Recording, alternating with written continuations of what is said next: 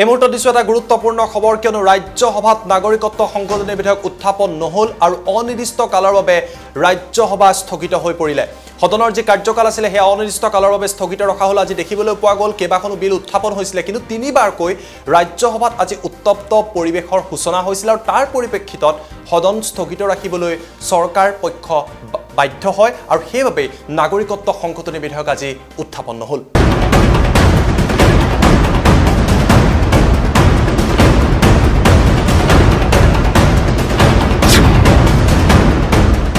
উত্তৰ-পূববাসীৰ বাবে এক প্ৰকাৰৰ জয় কিয়নো যি প্ৰতিবাদ হৈছিল সেই প্ৰতিবাদৰ ওচৰত অৱশেষত হেও মানিবলৈ বাধ্য হ'ল মোদী চৰকাৰ ৰাজ্যসভা অনিৰ্দিষ্ট কালৰ বাবে স্থগিত হ'ল আৰু সেইভাবে নাগৰিকত্ব সংশোধনী বিধেয়ক উত্থাপন কৰিব পৰা নগল বিৰোধীয়ে যি নাগৰিকত্ব সংশোধনী বিধেয়কক লৈ ভূমিকা লৈছিলে আৰু যি প্ৰতিবাদ কৰিছিলে সেই প্ৰতিবাদৰ বাবে বাধ্য হ'বলগীয়া হ'ল চৰকাৰ বুধবাৰৰ দিনটোত আজি ৰাজ্যসভাত তিনিবাৰকৈ সদন স্থগিত ৰাখিবলগীয়া হয় উত্তপ্ত পৰিৱেশৰ সূচনা হৈছিলে আৰু তাৰ বাবে অনিৰ্দিষ্ট কালৰ বাবে ৰাজ্যসভা স্থগিত ৰখা হয় কিন্তু কি কাৰণত আজি সদনত নাগৰিকত্ব সংশোধনী বিধেয়ক উত্থাপন কৰিব পৰা নগল যেহেতু উত্তৰ-পূব অশান্ত হৈছিল উত্তৰ-পূবৰ বিভিন্ন প্ৰান্তত প্ৰতিবাদ হৈছিল মণিপুৰত জৰুৰীকালীন অৱস্থা মিজোৰামে স্বাধীনতাৰ কথা উল্লেখ কৰিছে এনেকুৱা বিষয়বোৰক লৈ সদনত আজি নাগৰিকত্ব সংশোধনী বিধেয়ক উত্থাপন কৰিব পৰা নগল তাৰ লগতে বিৰোধীৰ যি ভূমিকা আছিল বিৰোধীৰ ভূমিকাৰ বাবেও নাগৰিকত্ব সংশোধনী বিধেয়ক সদনত উত্থাপন নহল আৰু এই উত্তৰ-পূববাসীৰ বাবে এক প্ৰকাৰৰ জয় আখ্যা দিছে বিভিন্নজনে এই সমগ্ৰ বিষয়টোক লৈ আমাৰ লগত যথেষ্ট মন্তব্য আহি পৰিছে এই মন্তব্য এই মুহূৰ্তত দেখুৱাই লৈছো এই মুহূৰ্তত আমি সকলো বিৰোধী পক্ষক ধন্যবাদ জনাইছো আৰু সমগ্ৰ উত্তৰ-পূৰ্বাঞ্চল বাকীৰ হৈ সমগ্ৰ বিৰোধী পক্ষক আমি তেখেতসকলক সম্বৰ্ধনা জ্ঞাপন কৰিম এই কথা আমি ঘোষণা কৰিছো ৭০টা সংগঠন কৃষক মুক্তি সংগ্ৰাম সমিতি অসম জাতীয়তাবাদী যুৱ ছাত্ৰ পৰিষদৰ সকলো কৰ্মী সদৌ অসম ছাত্ৰ সন্থাৰ সকলো কৰ্মী সকলো বুদ্ধিজীৱী সমাজ সকলোকে আমি ধন্যবাদ জ্ঞাপন কৰিছো এনেকুৱা বিজয় আহিব বুলি ভবাই নাছিলো আৰু আটাইতকৈ ডাঙৰ কথা এই ঐতিহাসিক ঘটনাৰ সাক্ষী হৈ ৰলো আমি চাওক অসম গণ পৰিষদ দলে ২০১৬ চনৰ পৰাই এই বিলখন লোকসভাত সদনত উত্থাপন কৰাৰ পিছৰে পৰাই ইয়াৰ বিৰুদ্ধে মাত মাতি আহিছে বিভিন্ন প্ৰতিবাদী কাৰ্যসূচী গ্ৰহণ কৰি আহিছে আপোনালোকে জানে যে অসম গণ পৰিষদ দল বিজেপি নেতৃত্বাধীন মিত্ৰজোঁট চৰকাৰৰ অংশীদাৰ আছিল আমি তৎসত্ত্বেও চৰকাৰত থাকিও মন্ত্ৰী হৈ থাকিও আমি ইয়াৰ প্ৰতিবাদ কৰিছিলোঁ বিভিন্ন কাৰ্যসূচী লৈছিলোঁ ৰাস্তাটো লৈছিলোঁ আৰু আনকি আমি দেশৰ প্ৰধানমন্ত্ৰী গৃহমন্ত্ৰী ৰাষ্ট্ৰপতি উপৰাষ্ট্ৰপতি আৰু জইণ্ট পাৰ্লামেণ্টাৰী কমিটি গঠন হোৱাৰ পিছত জইণ্ট পাৰ্লামেণ্টাৰী কমিটিৰ চেয়াৰমেন আৰু সকলো সদস্যক আমি সুকীয়াকৈ আমি বহুতবাৰ লগ ধৰি আমি পতিয়ন নিয়াবলৈ চেষ্টা কৰিছিলোঁ যে এইটো নকৰিব এই বিল নানিব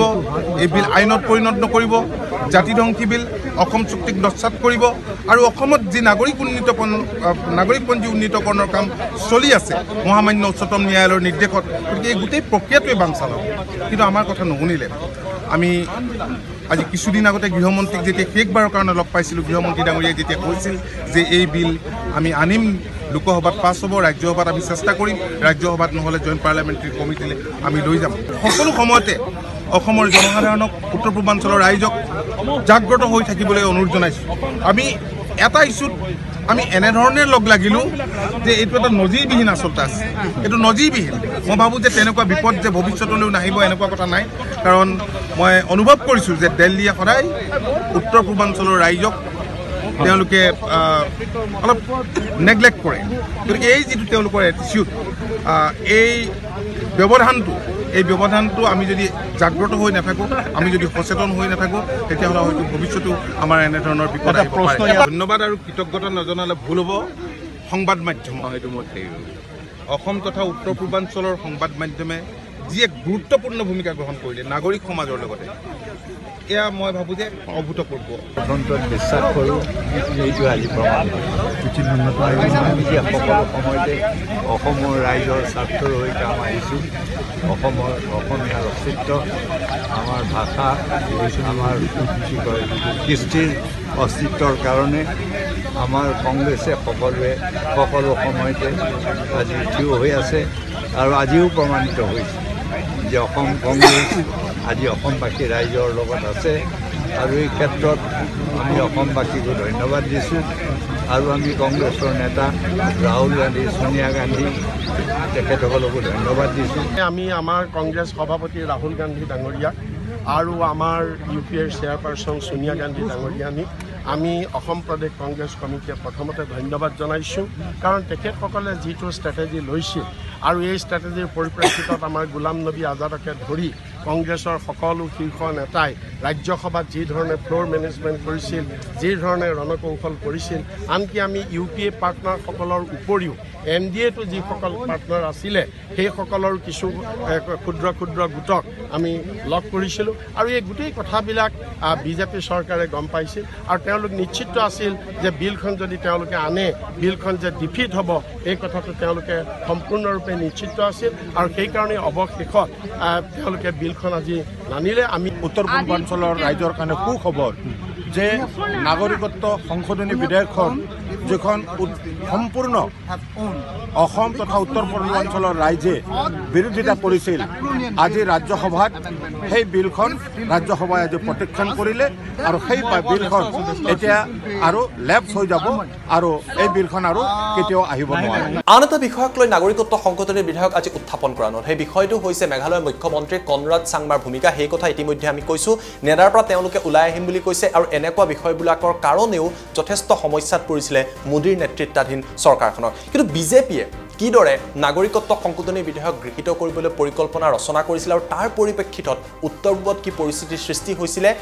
দুঘণ্টাৰ আগৰ দৃশ্য এই মুহূৰ্তত আমি দেখুৱাই আছোঁ দুঘণ্টাৰ আগতে সমগ্ৰ উত্তৰ পূবত এটা সম্পূৰ্ণ বিপৰীত পৰিৱেশ আছিলে আৰু যিহেতু বিধেয়ক উত্থাপন নহ'ল দুঘণ্টাৰ পিছত এই পৰিৱেশৰ এতিয়া সলনি হৈছে বিগত কিছুদিন ধৰি উত্তৰ পূবত কেনেকুৱা পৰিস্থিতিৰ সৃষ্টি হৈছিলে সেয়াও আমি আপোনালোকক দেখুৱাই লৈছোঁ এই বিধেয়কখনক লৈ উত্তৰ পূবৰ বিভিন্ন প্ৰান্তত প্ৰতিবাদ হৈছে বৰ্তমান সময়তো উত্তৰ পূবৰ বিভিন্ন প্ৰান্ত অশান্ত হৈ আছে কিন্তু তাৰ পাছতো ভাৰতীয় জনতা পাৰ্টিয়ে যিকোনো মূল্যৰ বিনিময়ত নাগৰিকত্ব সংশোধনী বিধেয়ক ৰাজ্যসভাত গৃহীত কৰিবলৈ পৰিকল্পনা গ্ৰহণ কৰিছে ইয়াৰ মাজতে উত্তৰ পূবৰ বিভিন্ন প্ৰান্তত বিক্ষিপ্ত ঘটনা হোৱা পৰিলক্ষিত হৈছে আমি প্ৰথমটো খবৰ আপোনালোকক দিছোঁ চুবুৰীয়া ৰাজ্য মিজোৰামৰ পৰা মিজোৰামত কিছুদিন পূৰ্বে hello' China bye bye India দিছিল আৰু এইবাৰ মিজোৰামৰ ৰাজপথত প্ৰতিবাদ কৰিছে আৰু তেওঁলোকে ভাৰতৰ পৰা আঁতৰি আহিবলৈ বিচাৰিছে কেৱল সিমানেই নহয় হাতে হাতে প্লে কাৰ্ড লৈ তেওঁলোকে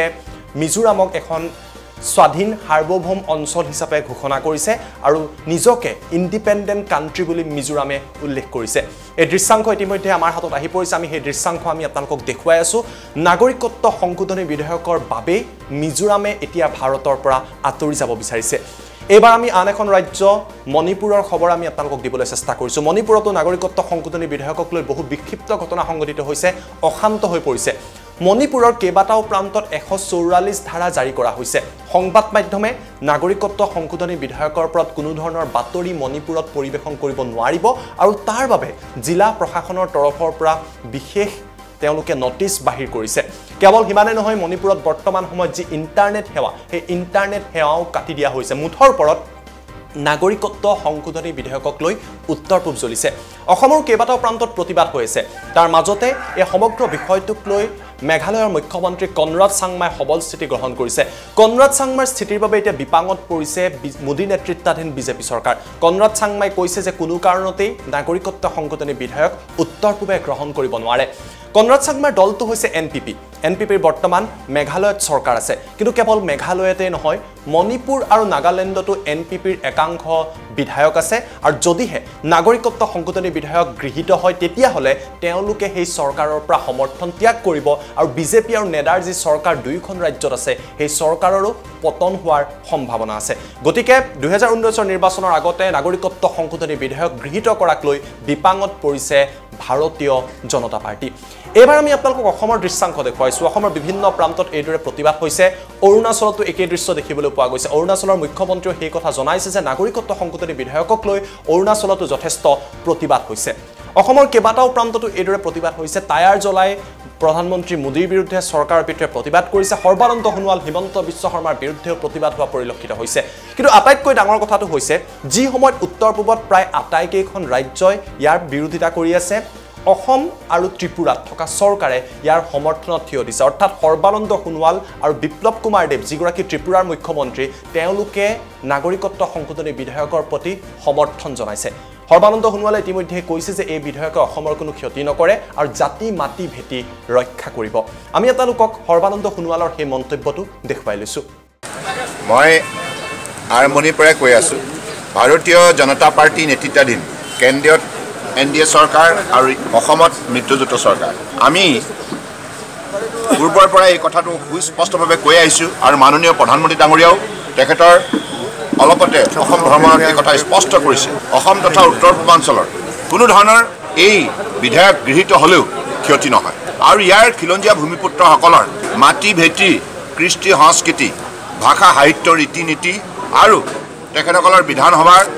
আৰু পঞ্চায়তৰ আসন সংৰক্ষণ আৰু নিবনুৱাসকলৰ নিযুক্তিৰ ক্ষেত্ৰত আসন সংৰক্ষণৰ সম্পূৰ্ণৰূপে সুবিধা প্ৰদান কৰাৰ উদ্দেশ্যে অসম চুক্তিৰ সাংবিধানিক ৰক্ষা কৱচ দিয়াৰ কথা সুস্পষ্টভাৱে ঘোষণা কৰিছে আৰু এই সাংবিধানিক ৰক্ষা কৱচ ইয়াৰ পূৰ্বতে এনেধৰণে সুস্পষ্টভাৱে